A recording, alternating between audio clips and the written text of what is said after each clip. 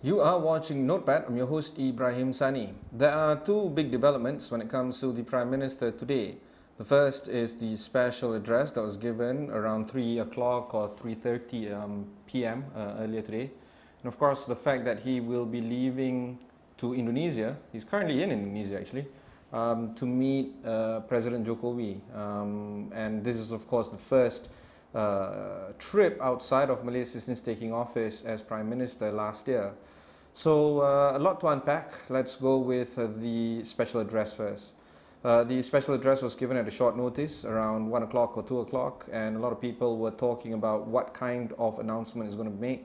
Turns out that there wasn't any announcement. It was exactly that. It was just an address, and the address is to underline a few things, i.e. SOP, talking about the rationale of why a total lockdown is not feasible when it comes to propping up the economy, and of course stern warnings to employers who continue to ask their staff or their employees to turn up to work even when they're not supposed to.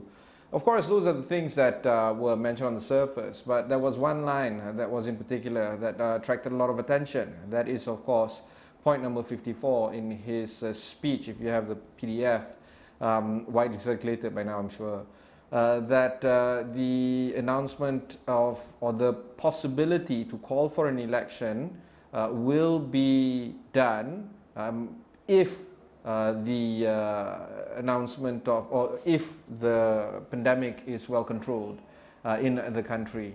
And of course, this is not the first time that he has alluded to the fact that we will have a general election soon, GE15 soon. But at the same time, we also note that there's a lot of situational parameters that are in place whether or not this election can be called in the first place. Number one, who decides that the pandemic is resolved and therefore it is safe? I'm using his words here in the PDF. It is safe to call for an election. That's the first. The second is, of course, there is no timeline given, and considering that we are currently under emergency and the parliamentary rules are now suspended, that means this can go on indefinitely.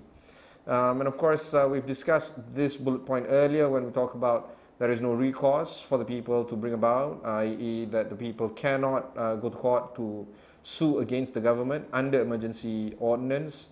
So there's a lot of issues when it comes to what we can and cannot do as a people versus what the Prime Minister can or can do as the power of the executive. And because of that, there's a lot of issues into whether or not we should be excited or not excited about having an election in the near term. Remember, this election notion is still split and divided across the people, across the country. Not many people want a GE anytime soon. Some have argued that we should let the parliamentary term run its course and have an election at 2023 or at least near 2023.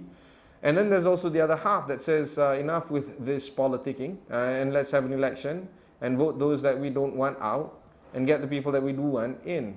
And perhaps a functioning coalition or a stronger coalition can be built post GE15.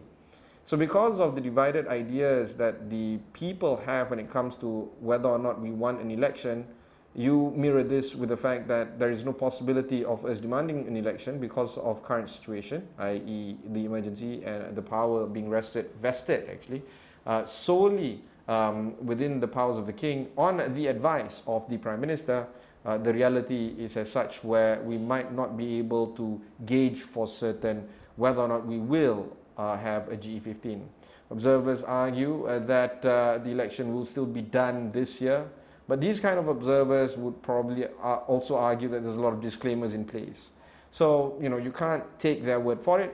They won't stand behind their word, largely because they too don't know what's the situation on the ground and what is going on in the inner circle of the Prime Minister right now. So for now, what we need to do as the regular folk here is, number one, deal with our own issues, i.e. managing our own pandemic associated ailments, all right? Stay at home if we can. If we can't, try to resolve our businesses' demands and our entrepreneurial demands accordingly, without trying to tie up with how the election will shape up. Because if you build your ideas or build your plans based on what the Prime Minister can or cannot do, or will not do, it's a very tough situation to be in to plan properly if that is the case. So try to plan and do the things that you have to do without trying to think too much about what the government can or cannot do.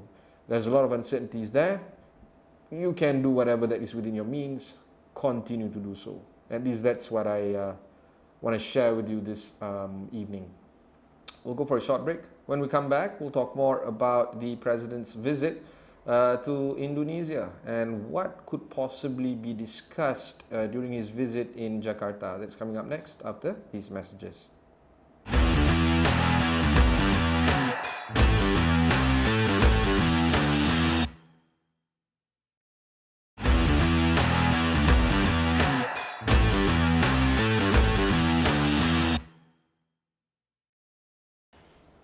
Welcome back. This is Notepad. I'm your host, Ibrahim Sani. We continue our conversation on the Prime Minister going to Indonesia for a work meeting. And of course, this is his first time leaving the country for a state visit since taking over the Prime Minister office early last year. And yeah, once we get over that whole concept of whether or not leaders of a country should travel overseas to meet other leaders of a country while at the same time trying to tackle the pandemic both at home and abroad, once we get over that hill, let's talk about the possibility of what the conversation will be between the Prime Minister of Malaysia with the President of Indonesia. A research report that was shared via ISIS today was talking about three possibilities. The three possibilities of talking points between the Prime Minister and the President of Indonesia may revolve around, first is on the COVID situation itself, i.e. how is the vaccine going to be obtained, how is it going to be delivered across people, and more importantly, how it's going to be received by the frontliners versus the general population. That's the first idea that they could possibly talk about. The second, of course, is on the issue of palm oil. Both countries, Malaysia and Indonesia, constitute about 85% of the global total output or producer of palm oil.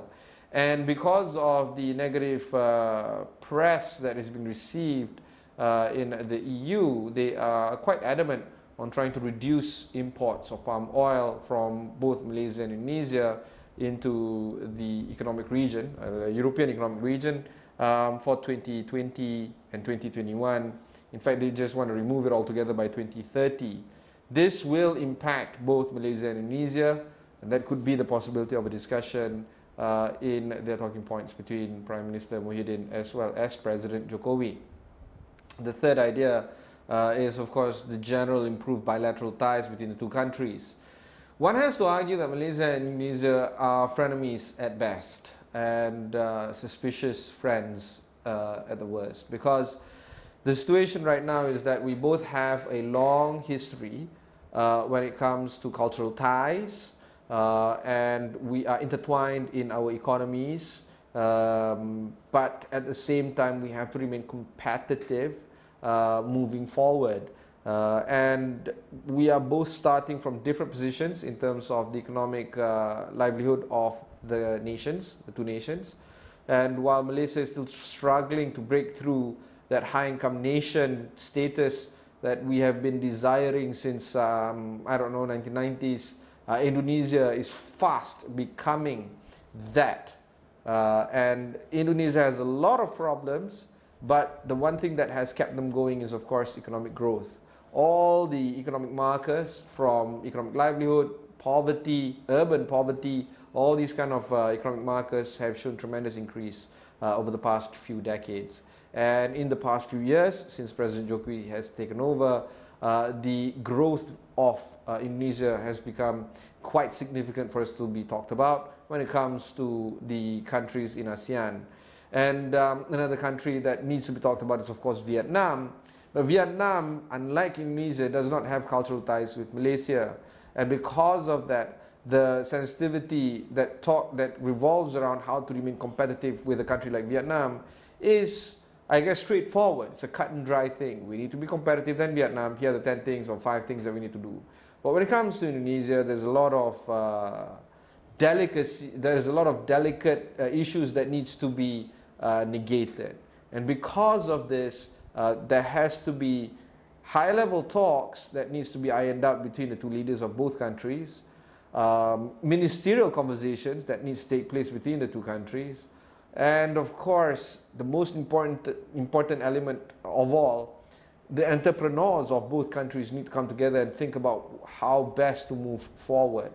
Because in order for us to move ahead as an independent country, as a country that is economically prosperous and an economy that can be very competitive against one another, we have to realize that we're stronger together than we are apart. And ASEAN is not EU. ASEAN is very strange when it comes to an economic coalition. Much is left to be desired when it comes to economic prosperity amongst the countries within ASEAN.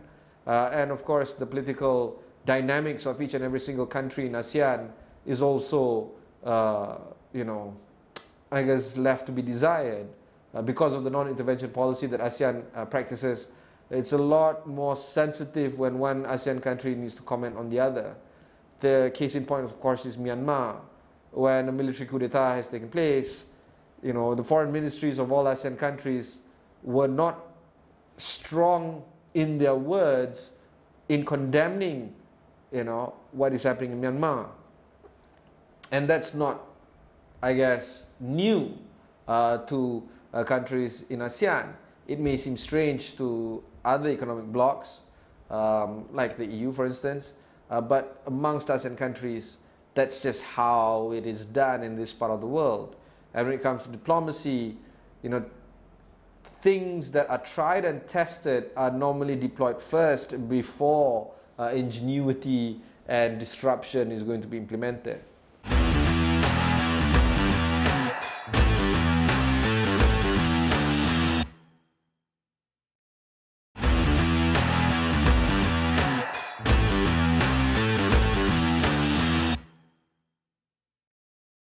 Businesses need a lot of time to think about when it comes to how to make it work cross boundaries within ASEAN, and it has to tie in very closely with how the businesses are working together with their respective governments.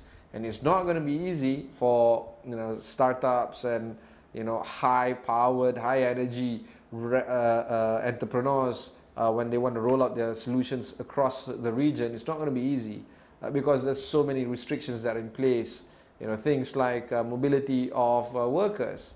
I'm not talking about during the pandemic, I'm talking about even before pandemic. It's not that easy for one ASEAN member to work as an expat in another country because of the restrictions in place. And it's normally reciprocal, right? If it's hard for an Indonesian expat to work in Malaysia, it's also hard for a Malaysian expat to work in Indonesia en masse, right? Maybe it works for 1 or 2 cases. But when you want economic prosperity across the region, we need mobility, we need the ability for countrymen of one another to move freely the way we see it is being done in the EU. So those are the kind of things that needs to be negated. And I don't know whether one meeting between Prime Minister Muhyiddin versus President Jokowi is enough, but it does signal the importance of how Malaysia is viewing Indonesia. Remember, Malaysia, by diplomatic terms, we're closer to Singapore than we are to Indonesia, when you think about it. Being a Johorian and half of my family members are in Singapore, I kind of know the situation right now between what Malaysia and Singapore is. But the Prime Minister took the political move to meet President Jokowi ahead of Prime Minister Lee Hsien Loong, because of the urgency and the importance of us building bilateral ties with Indonesia. That must supersede all the other things that he is thinking about when it comes to multilateral ties across the region. Those are the kind of things that we can see and guess from the Prime Minister. And as we discussed prior to doing the prior to going for the break just now, the Prime Minister did hint in his special address earlier today that there is a possibility of an election being called this year should the pandemic be controlled well, and the Prime Minister will advise the King to have an election during that time.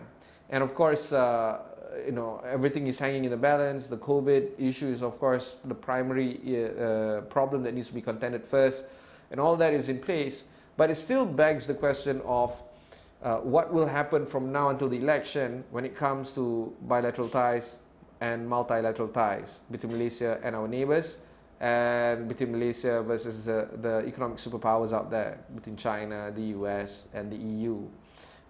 And with the Prime Minister visiting Indonesia, making it his first state visit, this underscores the importance of Indonesia in Prime Minister Muhyiddin's play when it comes to building his own economic prosperity here in the country and strengthening his own political base here in the country in the near term, i.e. within this year. So those are the kind of things that we can expect moving forward when it comes to the Prime Minister's office. So that's it from me for this episode.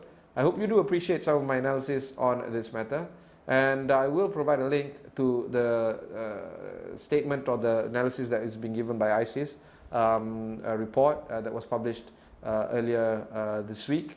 And with this in mind, stay safe and stay at home. Tomorrow we will have the Google MD, or the Google Malaysia boss, on the show, talking about their report, E-Economy, Southeast Asia 2020. It's a long-standing report. It's been covered by this show for a few years now. And what happened yesterday was that the breakfast series hosted by Google, where they had the CEOs of Maxis and the CEO of Pizza Eats, CEO of MDEC and Grab, together with the CEO of Google, talking about the possibilities that lie in store for the future of digital in Malaysia. So those are the kind of things that is happening right now. That will take place, that conversation will take place tomorrow on Friday. But until then, for this particular show, thanks very much for watching. Catch you next time.